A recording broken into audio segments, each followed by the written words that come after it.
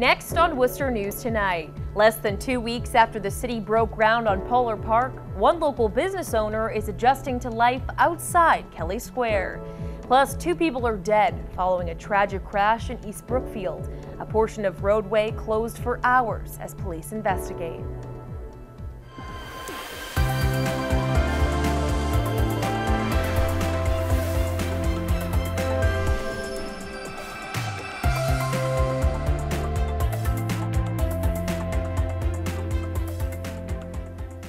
Good evening and thank you for joining us. I'm Anna Botari.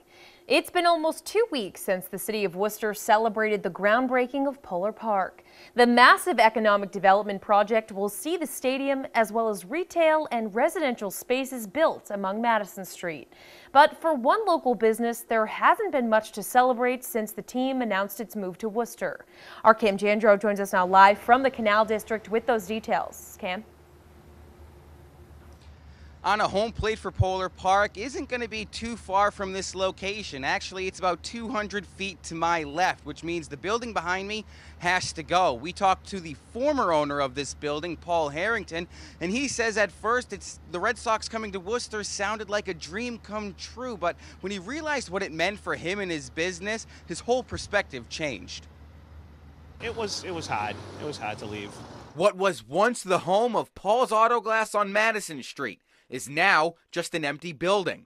Owner Paul Harrington moved into his new location on Route 20 3 weeks ago, but he says he's still in a transition period. I'm still driving to Kelly Square in the morning.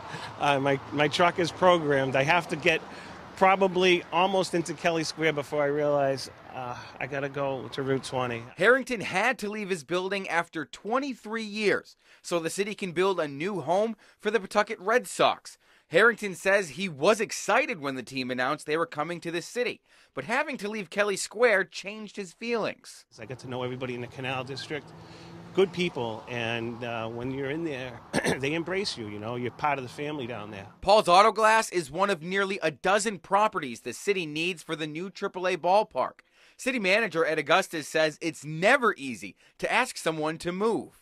All the businesses are staying in Worcester at a new location, so I think at the end of the day, they're going to be in a good position, and we're going to have the space that we need to create this unique amenity for the city. Construction of the ballpark and the redevelopment of Kelly Square means 2 of the city's biggest projects are literally side by side. Both are on a timeline to begin this fall, and Harrington says moving to a new location may be a blessing in disguise. The construction with the Paw Sox and the development of this peanut thing going on, it's going to be an absolute crazy place to be. I'm glad I'm out of there.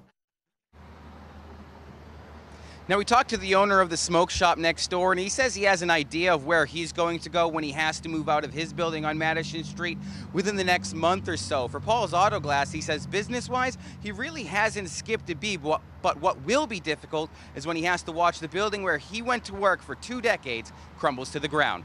We're live in Worcester tonight. I'm Cam Jandro, Worcester News Tonight. City councilors and residents continue to debate over the idea of clear plastic recycle bags in Worcester. Mayor Joe Petty and councilors Candy Merrill Carlson and Matt Wally showed their support for the bags, saying it was a good start to help make Worcester cleaner. The bags were introduced as a way to curb recyclables flying out of the topless bins. However, councilors Christian King and George Russell disagree, saying there are issues with the cost of the bags and their environmental impact.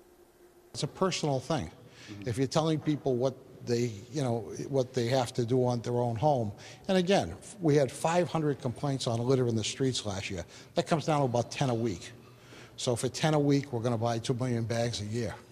It's something that I don't agree with. Worry about it. The bags, you throw it in, it might blow it. From open top container. The City Council had decided to hold the item until next meeting on August 13th. Well, 2 people are dead following a crash in East Brookfield.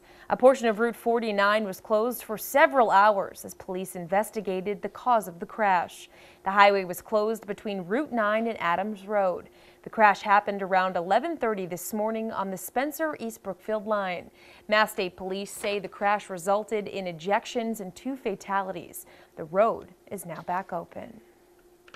Worcester is known for its fair share of troublesome intersections. Neighbors near Indian Lake say the intersection at Shore Drive has become a nightmare. Tonight, City Council consider moving forward with a major transformation. Our Chandler Walsh has the story. Teresa Cameron lives right next to the Shore Drive intersection in Worcester. She's been here 3 years and says the road is a nightmare. It's so bad that my husband cannot sleep at night because of the traffic. Traffic is also a big concern because of the proximity to the highway. Peter Cowett uses it to his advantage, drawing stopped cars to his Dogfather food truck. A lot of people are coming this way. There's even more people coming this way. It feels like, I don't know if it's building up more and more on a regular basis, but it feels like it is. City Councilor Sean Rose says the city has been trying to reconfigure the intersection for years. They've come up with a plan in the last year and a half which would connect Shore Drive and Drummond Ave in a straight line and install a stoplight. There's not really any identifiable markers to suggest who's coming, going, or what direction people are going, or which speed or rate of speed that people are going. City Council first needs to vote to take the land needed to make the changes. Councilor Rose says nearby organizations have been helpful, giving up land to move the streets. The Bancroft School, the YMCA, the Universalist Church, they've been really fabulous with us and working with us to figure out where the land lines end and what they're going to give up to be able to make this happen. Mass DOT would construct the $2.3 million project with state and federal funds. Rose says the project will be worthwhile once completed. So you're going to see really nice big wide sidewalks, and you're just going to see a direct line. You're going to see more continuity. Chandler Walsh, Worcester News Tonight. Funeral arrangements are underway for fallen Worcester Fire Lieutenant John Kennedy. The 46-year-old passed away on Saturday in a Norwood hospital after falling ill. He was a 21-year veteran of the department. The union is calling the passing of Lieutenant Kennedy a line-of-duty death. The city of Worcester says his cause of death is still being determined. Calling hours will be held on Wednesday, July 24th from 4 p.m. to 8 p.m. in the Alfred Roy & Sons Funeral Home on Hamden Street. His funeral will be held on Thursday, July 25th at 10 a.m. in Immaculate Conception Church on Grove Street. Holy Cross and Celtics legend Bob Cousy is set to receive the Presidential Medal of Freedom, and one Worcester City Councilor wants his recognition to go beyond the award. The Hall of Fame basketball player is receiving the award for his work on and off the court, including his involvement with charity and humanitarian causes, helping form the first NBA Players Union and standing up for African American players. City Councilor at Large Matthew Wally says he thinks the city should add a statue commemorating him. I don't know if it's more appropriate to say Worcester adopted Bob Cousy as our own, or Bob Cousy adopted Worcester as his own. He's lived in Worcester ever since, he graduated from Holy Cross. So I think now, receiving that Presidential Medal of Freedom, it would be appropriate to look at how we can honor him publicly in the city of Worcester. Wally believes the statue should be placed outside of the DCU Center.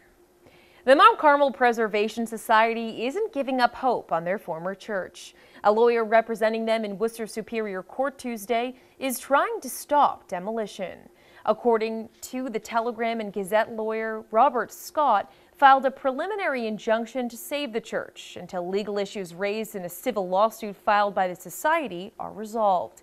The society says, according to a 1947 deed, the state takes back ownership of the church if it no longer is used for religious, educational, or recreational purposes.